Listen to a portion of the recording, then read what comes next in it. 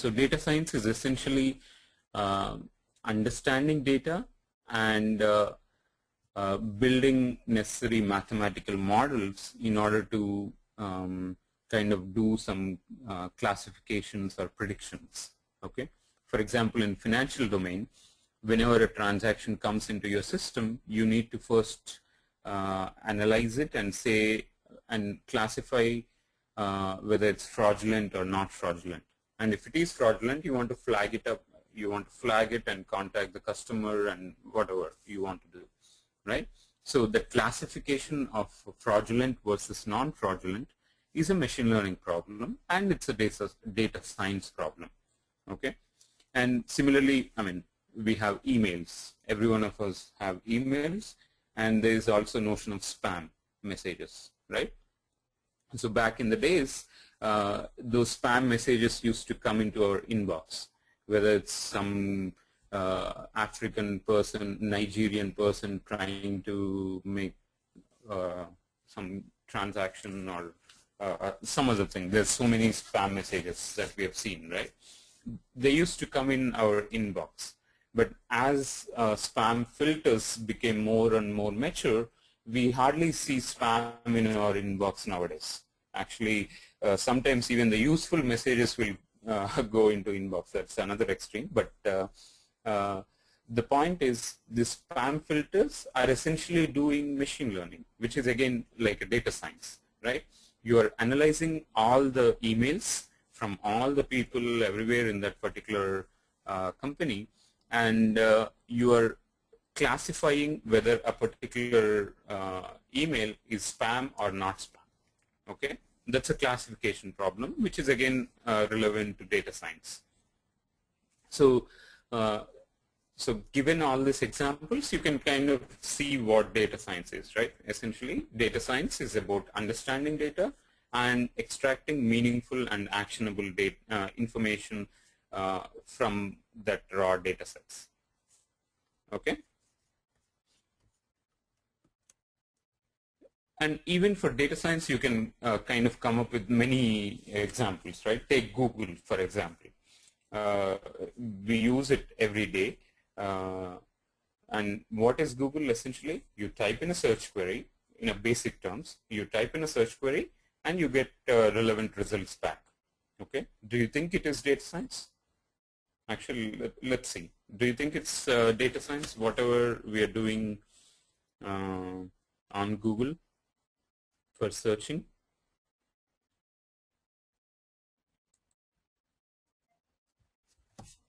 What do you think? Is it data science or not data science?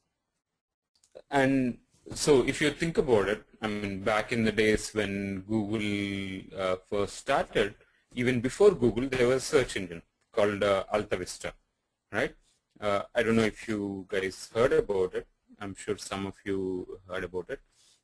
So when Alta Vista was there, which is actually the first search engine in the internet space, what they did, they simply indexed each web page. Okay, if I have 10 different web pages in my system, I simply index the terms. So the term sales appear in my document 1, document 5, and document 10, and sign and the another term, let's say BJP, appears in document 5 and document 7. Okay, they're simply indexed, and depending on the query, they simply looked at in which of the documents the word occurred, the query word, and then simply retrieved those documents. Okay, that was a search engine that they had. But then after that, these two people came along, Sergey Brin and Larry Page. They said, okay, search is not just that. Actually, there's something more to it. Okay, not just the content, but also the link information between the pages also makes sense. Okay, that's their observation about the data. So the intuition is that if many web pages are pointing to a particular web page, then probably that the pointed web page is probably important, and that's why they are all referring to it. Okay, so that means the link structure is also kind of giving you some relevant information in deciding which page is kind of more useful for a particular query than the other. Okay, and around this intuition, they build something called as PageRank, and then they use that page ranking mechanism to kind of rank different web pages in the system. Okay, that's essentially data science, because you're analyzing the data in order to get a meaningful information of different ranking, and you're able to act upon that meaningful information by showing the results in a rank ordered manner. Okay, that's actually a perfect example of a data science, even though it's not called as data science back then, but it is exactly data science.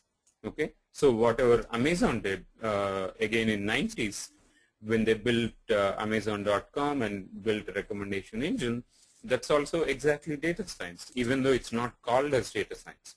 So data science is not something new that came up out of the blue. It's just there, but people have given a sexy name to it. That's all. Okay. So yeah, that's what I mean. That's all part of data science. Essentially, you are trying to extract meaningful and actionable information from the data. Okay, and obviously, as the big data is there in terms of volume, variety, and velocity, the challenge is to create a big data solution that can kind of facilitate this data science. Okay, if you have lots of data, obviously you need systems to store, manage, and analyze it. Or if you have, let's say, Twitter, then there the data science challenge is to how do I do analysis in that very fast-paced manner. Okay, and similarly, if you have variety of the data, then your data science challenge is to how do I extract meaningful information from these diverse formats of the data, and then make some conclusions. Okay, Atul, I will be getting into R very shortly, but it's just not R basics. It's to just understand what R is and stuff like that at a very high level. So even if you miss, it's okay. You can always go through the video later on. And in the next class, which is tomorrow's class, we are going to spend completely our time on R. Okay, so yeah, if you have any urgent matter to attend, please go ahead, and we'll meet tomorrow. Okay, great. Bye. Good to have you.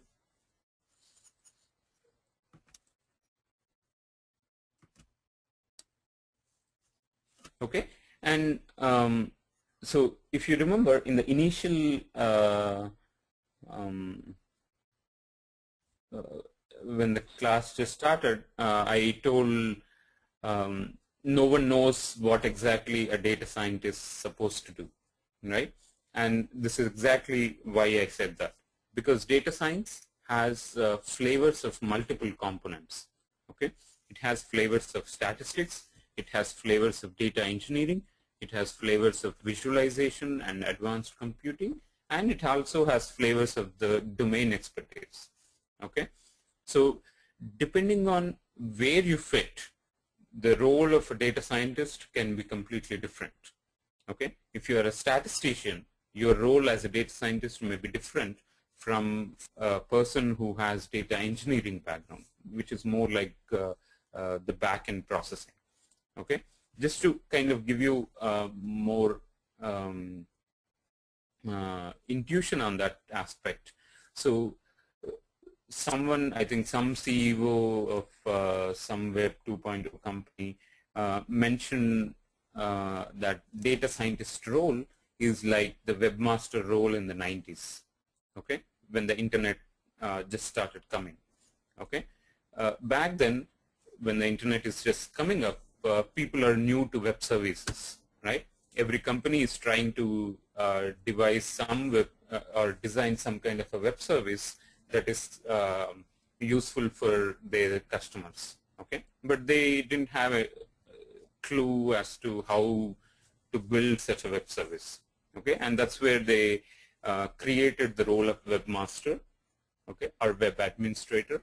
And that web administrator is supposed to solve all the problems related to designing web services, whether it's a front end or whether it's a back end or the communication between the front end and the back end.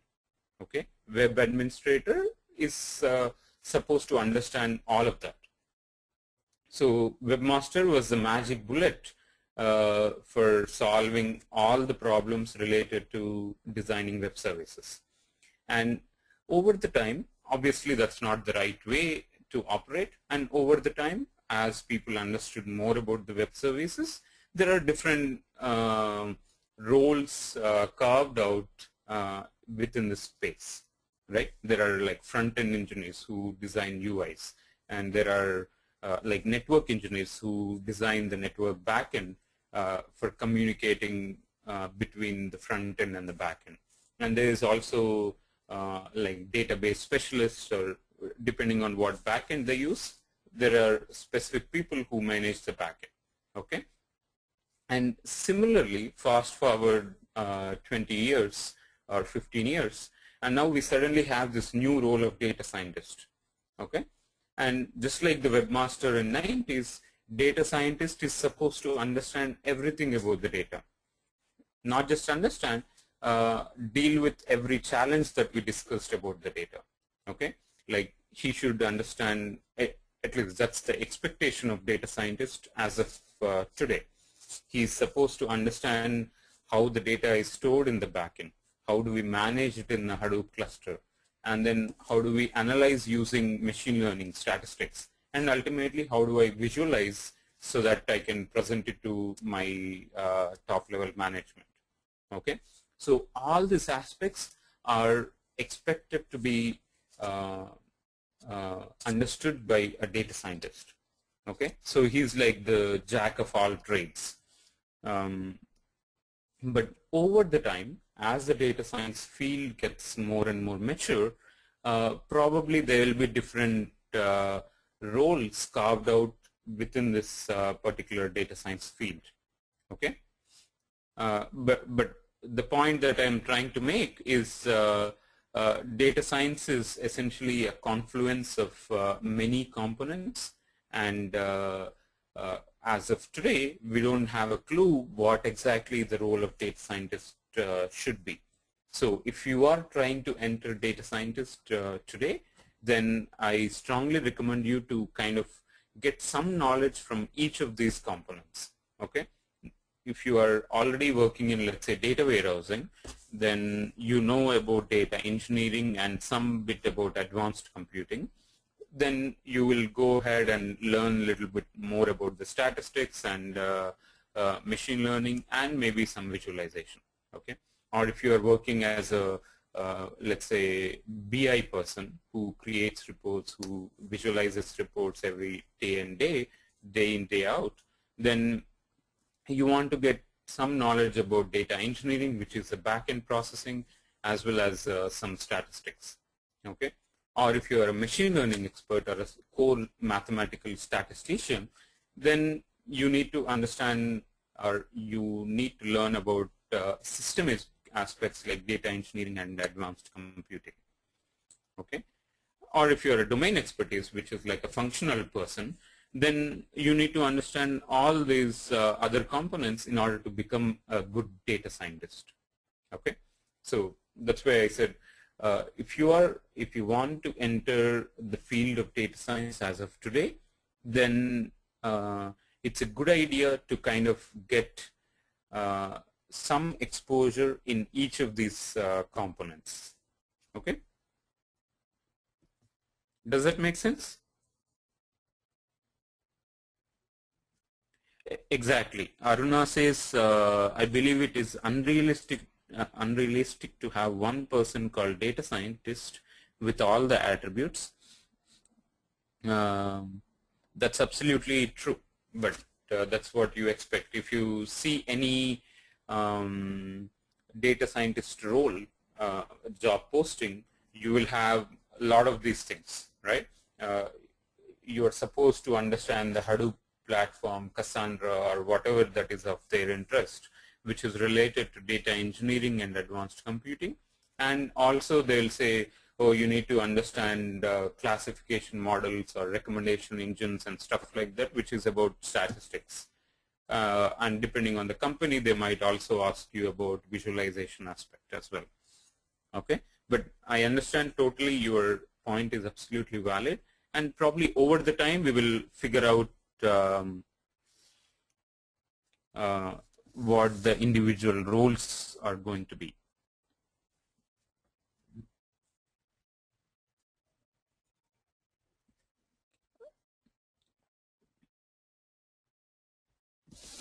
Exactly, Aruna, and as you're saying, so she says that data science, so I can understand data science team which has group of people with different attributes to fulfill the requirement.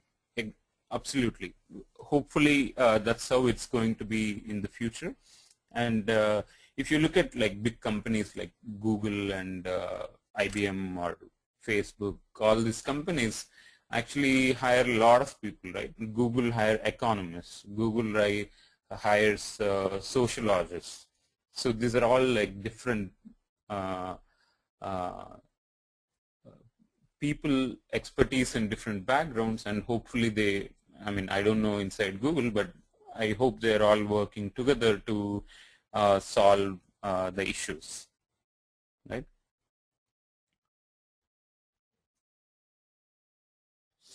So Arun says how the data science career would be for a non-data science expert. Okay. I don't know how to answer that question. So what do you mean by how the career would be? So as I mentioned, depending on which of these components that you're currently working in, it's a good idea to kind of get exposure of the other components. But otherwise, I don't really understand the specific question. Maybe you can expand on that question, or if you want, I can unmute you and